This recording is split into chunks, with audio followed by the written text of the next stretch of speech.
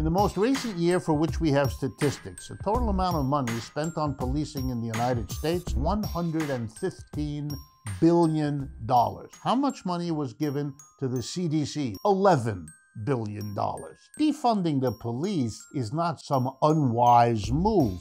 There's no shortage of the reflexive anti-socialist, anti-communist stuff that continues to happen. But I think the reassuring part of it is that the conversations I'm having are being increasingly understood as advocating for what I'm actually advocating for, rather than immediately falling into this reflexive Red Scare stuff. And I think you see that in the data in terms of people's sort of general perception of terms like socialism in the United States, much less disfavorable, much more favorable. And it opens up the possibility of a spectrum of critiques of the system, critiques like you do, critiques like I do, and others.